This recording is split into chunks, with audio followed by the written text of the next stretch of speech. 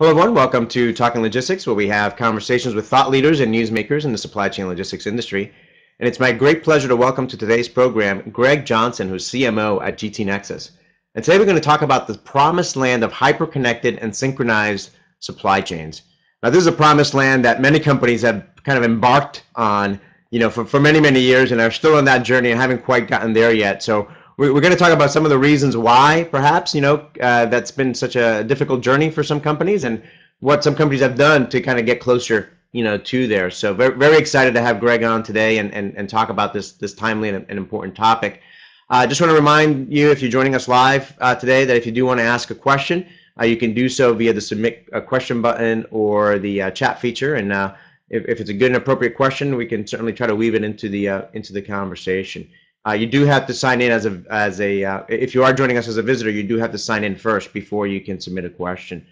With that, Greg, welcome to the program. Thank you, Adrian. Good to be here. So, Greg, kind of feeding off what I just said right now, I've often said that, obtaining timely, accurate, and complete supply chain visibility has been and continues to be kind of the most elusive goal for companies. Why do you think that's still the case? Well, it's I think it is one of the core capabilities that companies need, and when you talk about visibility, it is about visibility to so much of the transactional data that occurs between companies or that gets generated by partners outside your company, and fundamentally, a lot of that data is data that is generated in a proprietary format. It might be generated in a system that is unlike your system. So the big challenge, the big barrier for a lot of companies has been a data challenge. It's about how to get data out of the systems of partners. And we're not talking about 2 partners or 3 partners. We're talking about hundreds or thousands. So that exercise of getting lots of very detailed transactional data, we're talking about order status information and shipment status information and inventory location information, and the rigor that you need to apply to get to good, high quality data has just been a very, very tough challenge for companies. And so I would say, yes, there are process challenges. Yes, there are social challenges. You've got to convince your network and your partners to work with you and get on board and generate data and connect with you. But there's a fundamental technology challenge, which is how do you translate that data? How do you synthesize it? How do you turn it into meaningful information that you can act on to run your business? Yeah, we continue to see that challenge. Even just recently in the news, I mean, over the past week, I've written a couple of blog posts highlighting some recent news where, one case it was Home Depot talking about a new customer order management system they put in place, and during the earnings call, they talked about how they were still, with some of their suppliers, still transmitting orders via fax machines, right? And then, in more recent news this week, Reuters had an article about Target and some of the data challenges that they had in terms of poor data quality that was impacting their logistics processes. So let's talk about this connectivity thing, because I think I agree with you that kind of when you have so much data and information across so many systems, across so many trading partners, across so many geographies, it does, in addition to all the other challenges, it is a technology challenge as well in terms of trying to get all that data together. But at the one end, you still have companies, like I said, that are using fax machines and phone calls to exchange information with their trading partners. At the other end, you have companies that are using EDI, which is technology has been around for a very long time, but it's been mainly used between the large trading partners. So when we talk about hyper connected supply chains, how do companies actually get there? I mean, how do they reach that promised land? Well, I think we're at a place now in history, in the evolution of technology, where we finally have a way to make that happen. And it's not just a question of connecting electronically with your partners. We have had EDI, and we have had software that you can buy and you can install to translate the many EDI feeds that you get from partners. So if you're looking for a shipment status update, which in the world of logistics is a EDI 315 message for ocean, and it's a 214 message for air freight, that that technology has been around, and so, but what you ended up with was a lot of separate integrations with hundreds of partners, and every partner speaks a different language. And the real thing that's happened is that we now have cloud platforms and technology that treat that communication between companies not as a one-to-one connection, but as a many-to-many platform that's not unlike social networks. So if you look at how Facebook operates or LinkedIn operates, where you have a profile and it's in the cloud, and we're not exchanging electronically with each other over Facebook per se. We're using the user interface and we're interacting that way. But the information model is when you make a change to your profile, you make it once in one place in the cloud, and everybody in the network gets the news automatically at light speed.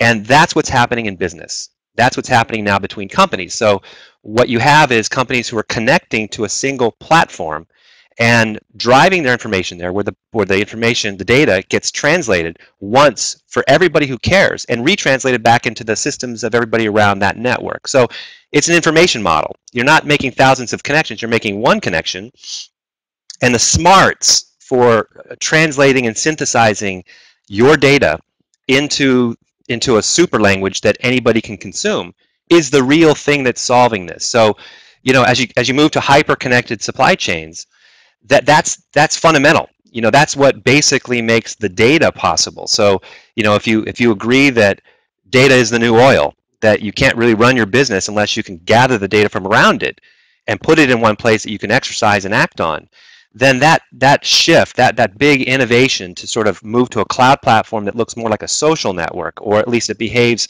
in that way, was really the thing that transformed it. So I think, connectivity has always been a challenge, and people have invested heavily in it, and they've invested heavily in EDI, and there are EDI standards. Yet despite all of that, most companies can't see well. They can't really get to the information they need. We estimate something like 80% of the data that you need to execute in your supply chain is manufactured or held or managed beyond your four walls. Most companies have just 20% of it. So you need a platform that's going to synthesize the data from across hundreds of partners, put it in one place, and then you can begin to get to orchestration and process automation, the things that really will improve your business. There's a couple of things there that I want to kind of dive into a little bit more. I mean, one is, you talked about, a lot of companies have made a lot of investments in EDI. I mean, when you talk about these new platforms, and I tend to call them supply chain operating networks, and I obviously I'm a big advocate of it. I've written a lot about it over the years, so I am, quote unquote biased, towards that model. So I'll be upfront about that. But then there's also the reality that companies have invested a lot of EDI. I mean, so if you are using EDI, how do you take advantage of these newer cloud platforms or supply chain operating networks? Does it replace them? Is it a question of leveraging your existing investments within these platforms? What are companies doing today in that area? Well, in some ways there is an element that is a wholesale shift or wholesale swap out. But on the other hand, if you're a company that has made lots of investment in EDI connectivity, you've already done a lot of there's so much more that has to happen. So the work of tying together your own systems to an outside integrated feed, for one thing. Any of the master data management work that you might have done inside your company to accommodate connections with partners is probably a path you've embarked on already and you're far along. The social experience of trying to work with outside third parties who have their own agendas and their other customers and other partners they have to work with. So the muscle memory that you develop in working with outside parties to get that done, all that is a core competency that you can leverage in this next domain. That doesn't go away. In fact, you've got a good running start at it. So the mechanisms, what will happen is you begin to switch over to this newer technology, these newer platforms, and you're moving a little faster than the companies that haven't made investments sooner. And then you just accelerate. I think that's because the data and the connectivity, at the end of the day, it's plumbing. It's in of itself, it's not super exciting. It's really necessary, really hard to do. It's been incredibly hard to do. But once that's behind you, you move on to the next thing, which is now you begin to automate processes, the transactions like order fulfillment or doing sophisticated supply chain maneuvers like customer direct shipments or DC bypass, or these are things that all of a sudden become possible because you've got a strong, solid foundation of data underneath you. And even the best companies, even the companies that made massive investments in EDI, still don't have anything close to, in our view, a solid foundation of data. It's been an expensive, hard, brittle experience, and that's why supply chain visibility, to go back to your opening remarks, is still one of the top challenges and top needs for companies. So we're at a watershed moment, I think, in supply chain history and in technology history, which is suddenly there are ways and mechanisms and technologies to help companies get to a hyper-connected supply chain network state. I think the other thing, and I agree with those points, I think the other thing that's interesting that's perhaps a little bit more different today, or perhaps more important today, is the reality that, when I talk to supply chain executives, they talk about their biggest challenge being keeping up with the rapid pace of change. And we all know that supply chain management is really all about exception management, right? Nothing ever really goes according to plan. And, generally speaking, EDI systems are about computers talking to computers. And in a lot of cases, they're bulk transactions. There's a lot of latency built into the system. But the real challenge is, managing exceptions and being able to accelerate the flow of information to deal with, changes to the plan and so forth. And I think that's the opportunity where some of these newer platforms have, an advantage, if you will, or are able to address that reality better with the fact that exceptions are the norm in supply chain management, and dealing with those exceptions kind of requires a different approach to getting data and communicating data and information, between trading partners much more quickly than EDI systems have historically enabled. Do you agree with that? Absolutely, it's a great insight, Adrian. And I think in some ways what you're talking about is what I think of as a shift to hyper execution. The ability, you can spend a lot of time planning, and a lot of companies have built good systems, good protocols, good process for planning. I'm thinking about sales and operation planning. I'm thinking about demand forecast, managing the plan and developing the plan and optimizing the plan. But if you look at the state of companies today, they're heavily outsourced. They work in a global environment. It's a dynamic environment. The competition is incredibly intense. Competitors coming from all over. The customer pressure to deliver different products or slightly tweaked products or a different level of service, that's intense. So, it's really become a game of how well you respond and how fast, as you say, you can respond. And the environment changes, so you can't predict or plan your way out of that. You need a plan, but the plan changes. If you look at an order, the typical purchase order in most industries, and I'm thinking now specifically of retail, footwear, and apparel, where 90% of the orders that get cut change. They change. Ship windows change, quantities change, endpoints change. You've got a demand spike, and all of a sudden you've got to change the destination of an order or the recipient of an order. So it really is about being responsive and fast, and that's where this notion of networks and fast exchange of information becomes super important. You may not be able to replan everything, but you want to give information to all the operators on the ground, across the value chain, who are making decisions, and by the way, who have their own systems to make to optimize and change and make decisions. So it really becomes a game, I think, where companies become much more competent and heavily weighted in their ability to execute and respond. And it doesn't mean they're backing off planning. It just means that for every dollar that you spend on planning, or you might have spent on planning 10 years ago, you're going to have to take that investment, that IT investment, and begin to push it towards faster collaboration, faster operational response, because it's impossible now to tune that demand forecast a little bit better or get that plan a little bit stronger. So I agree with you. I think it's all about good execution, good response, and the information systems we're talking about were built for that.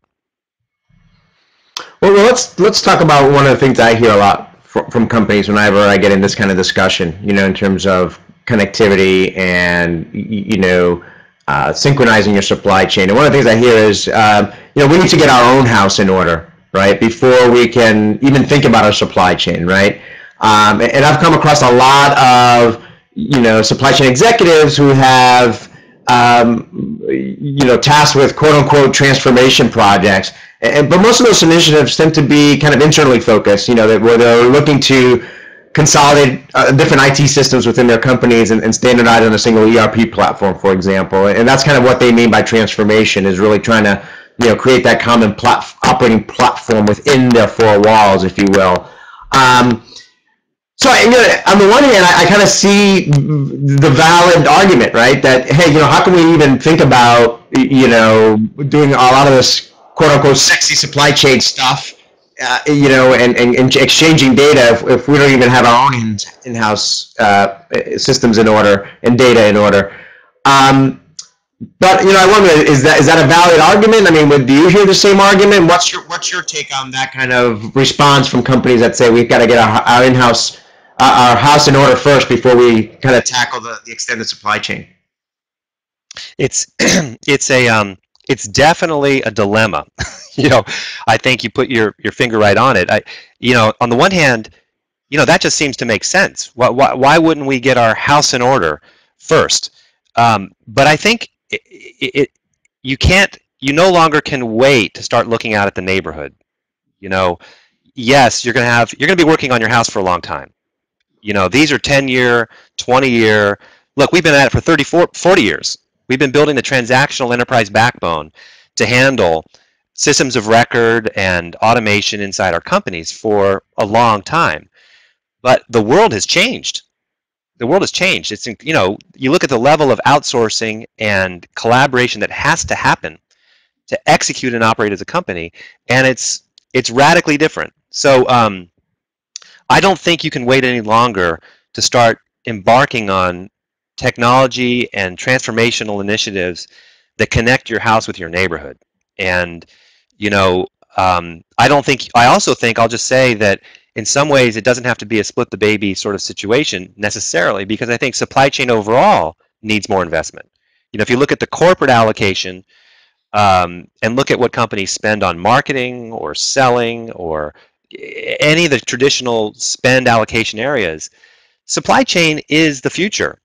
You look at the great supply chain companies. I mean, look at the most valuable company on the planet, Apple. Tim Cook is a supply chain executive, and that's a supply chain company.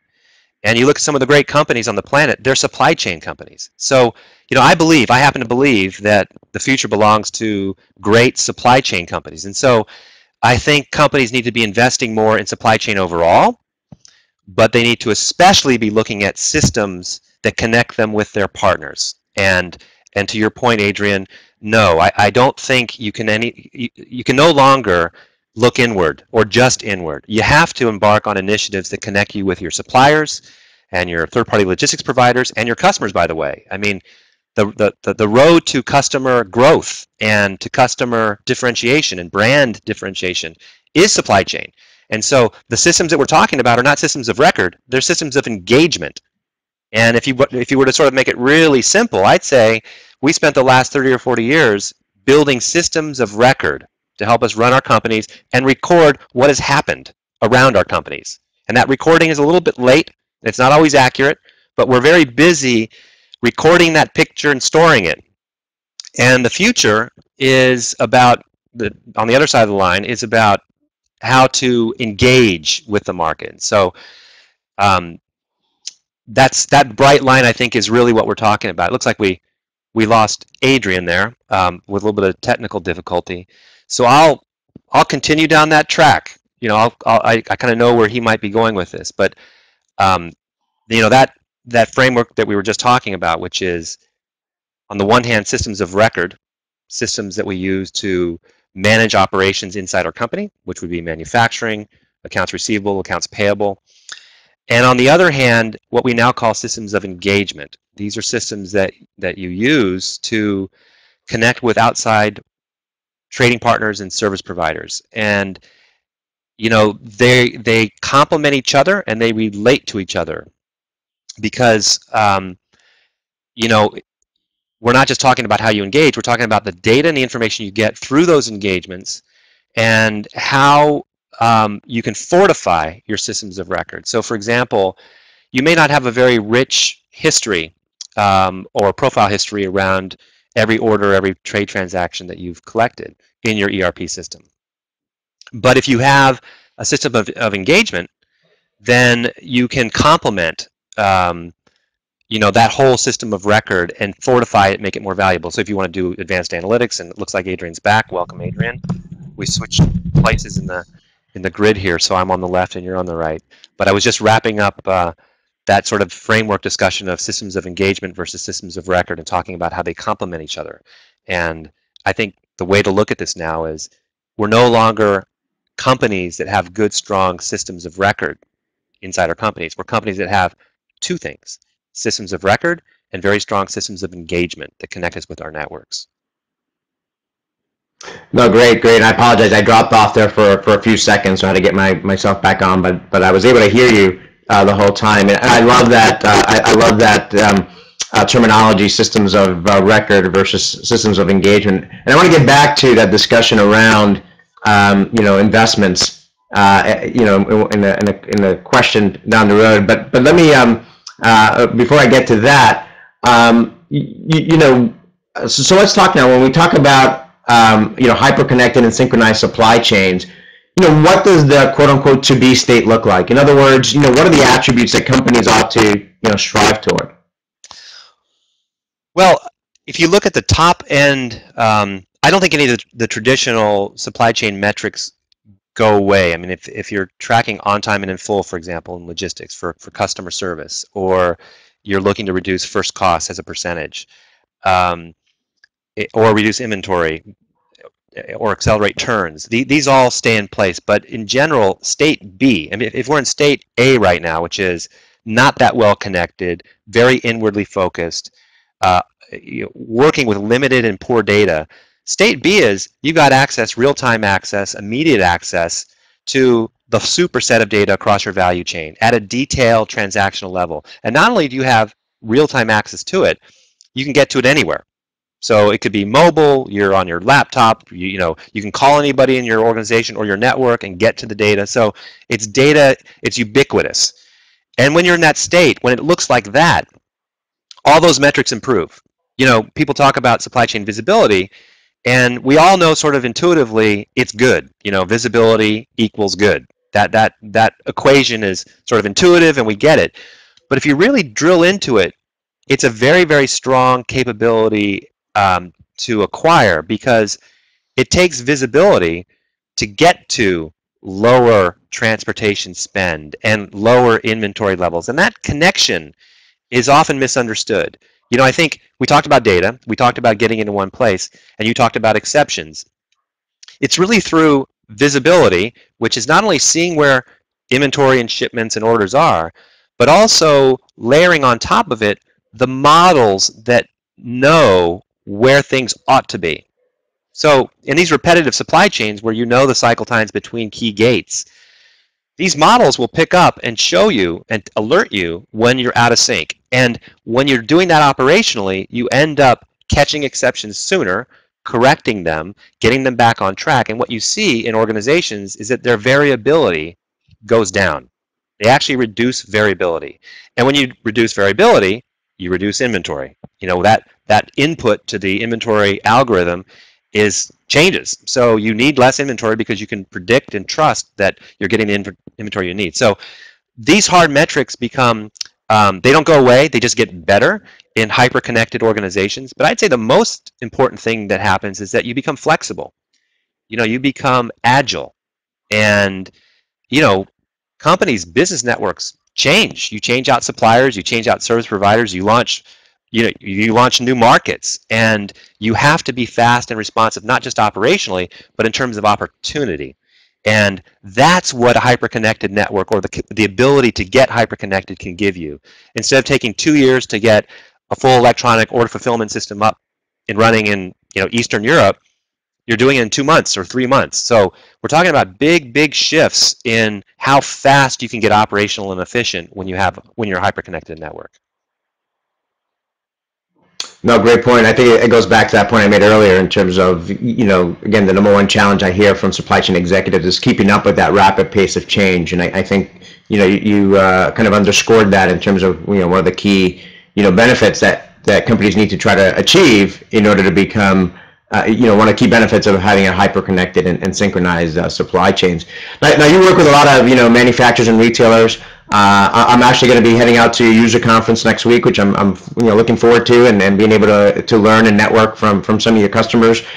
So when you look at the manufacturers or retailers, the other companies you work with that have already embarked on this journey, this promise, toward the promised land of hyper-connected and synchronized supply chains, what are some of the best practices or lessons learned, from those companies? Well, we've talked about one really important one in a way already, which is visibility first. Often, we'll see a company that is embarking on a transformational journey, and they may think of a super process, procure to pay, or origin operations, or trade financing, or better S&OP. But underpinning all these initiatives, we think, is that whole visibility framework and foundation. So the first thing we say, or the most important thing to acknowledge and push, is visibility first. And if you do that first, now that's not always obvious. I've seen a lot of maturity models, and I've seen companies that sort of subscribe to that notion of, well, you know what, we're going to tackle this process first, and over time, through that process, we're going to get the visibility we need.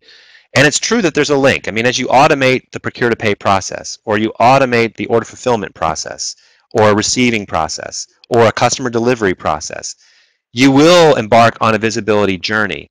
But there are ways to emphasize and put a focus on data quality to get visibility right that will make everything else fly. So the first thing is visibility first. The second is, in the service of that that mantra, is a rigorous approach to data quality.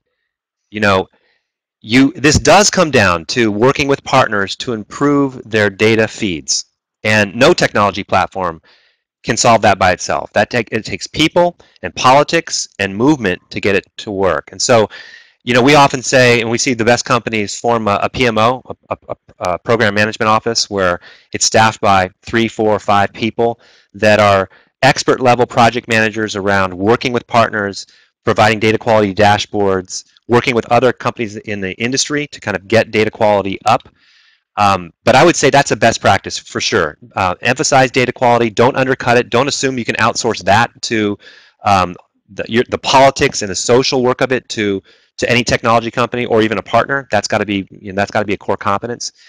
And last, I think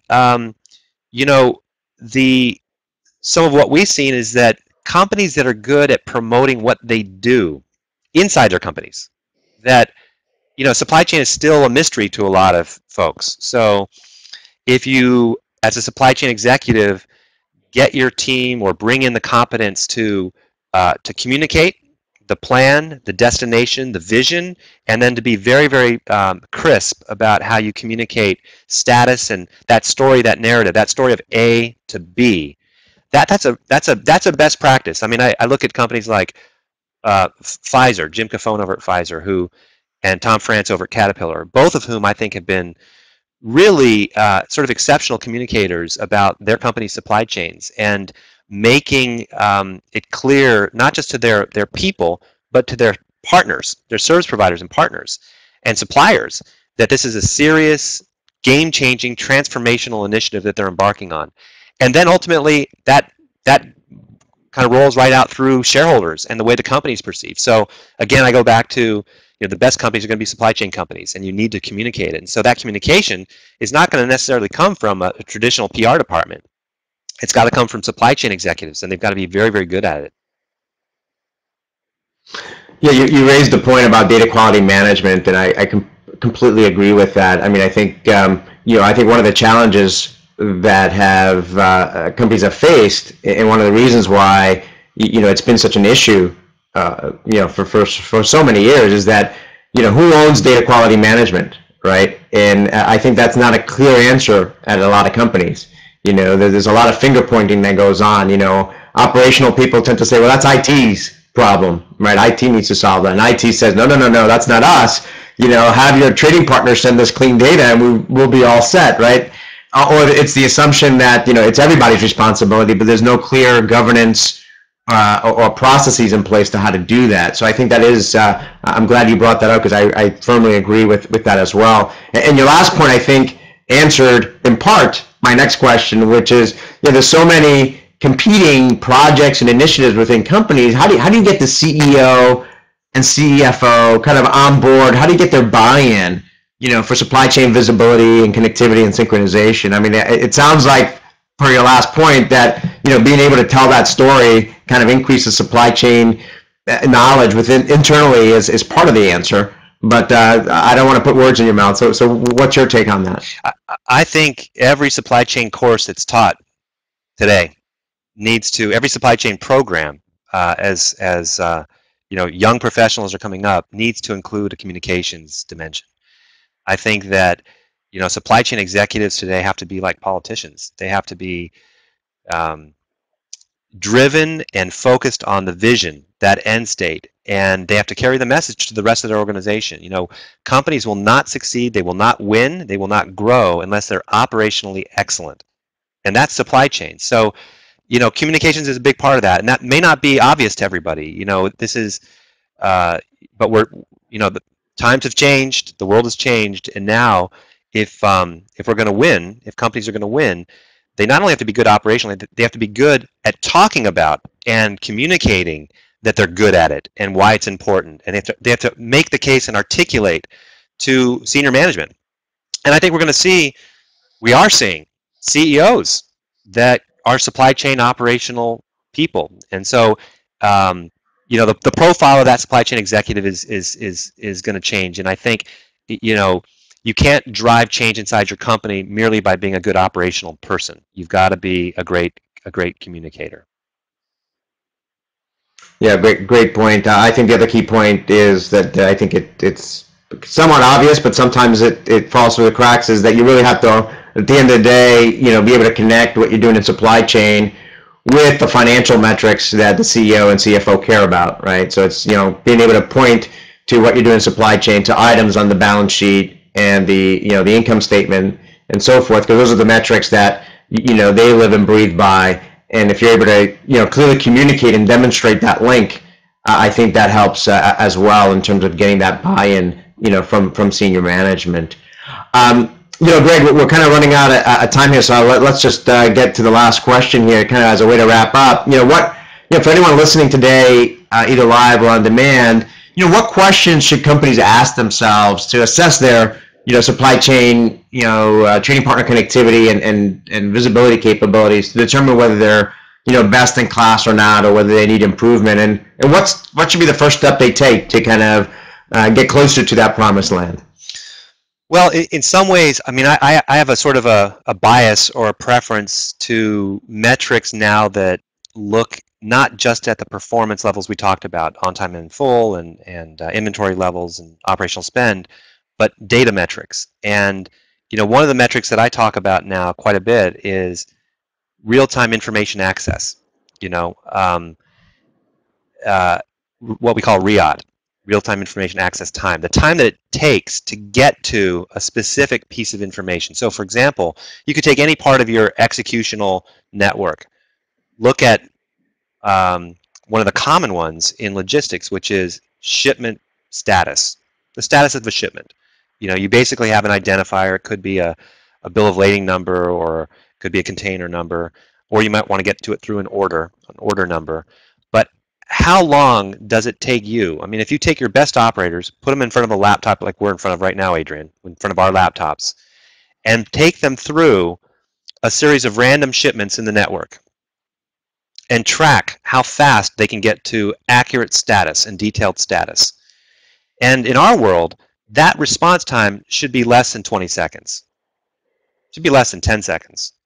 And we have operators on our network, we have companies, customers on our network that can get to detailed information about shipments, about inventory, about orders that quickly. And so we're at the beginning of, I think, another set of metrics which define how fast a company and its operators can get to information quickly. And by the way, I don't mean just the operators. I mean executives. I mean, if you're an executive, pull out your phone right now and pull up the application on your iPhone or your Android that tells you where that hot order is and who it's going to and whether there's a problem with it. Or what are the 5 top exceptions in your network right now that are at risk? Do you have a crystal ball? And I think there's some intuitive stuff you can do right now to get a sense of how bad it is. And there are companies emerging that do a very good job of it. So benchmarking and talking with other partners or peers in your network is a good way to get kind of an approximate sense. But you know, there are some rigorous practices now emerging around RIAT and the time that it takes to get information. I think that's a great way to do a diagnostic. Do a diagnostic as a next step across your network. And these can be fast. They don't have to be months. They're hours or days to determine just very quickly. It's a health check. How quickly can we get to the information we need anywhere around our value chain? And if you can't do that, then I doubt that you're really automating processes and driving value. Great advice. I love that. You know, kind of taking that metric as a test or as an assessment tool to see where you're at. You know, as you were talking there in terms of time, you know, I think another metric that might be worthwhile to look at, that might be a little bit longer term to kind of investigate, is, you know, time to resolution in terms of from a risk management standpoint. So whenever a supply chain disruption occurs within your network, how long does it take you to get back to normal? And I think a key part of being able to do that is having that visibility and having that advanced visibility to what's happening in your supply chain network so that you can take proactive action, or once an event occurs, be able to resolve it as quickly as possible. So I think that's another metric that I like to talk about and think about from a risk management angle. But I think that's also a key area where, you know, these types of platforms, you know, can have a very important role in. And certainly risk management is something that's becoming much more important and getting higher visibility within the C-suite at companies as well. So, Greg, you know, as always, you know, when we do these programs, we manage just to scratch the surface on this topic, but we definitely, I think, address a lot of key points. I'm sure that next week I'll come back with a lot of great ideas and insights from some of your customers and the presentations I'll see there. But certainly it's a topic that we'll continue to, you know, write about and talk about here on Talking Logistics in the weeks and months ahead. So thank you very much for taking time today to be with us. Thank you for including me, Adrian. I look forward to seeing you at Bridges next week. Great. And for those of you that are watching this on demand, if you do have a question for Greg, you can find the episode on talkinglogistics.com. You can go ahead and post a question or comment there, and I'm sure Greg would be happy to respond via that platform as well. So again, thank you all for joining us today, and look forward to seeing a future episode of Talking Logistics. Have a great day.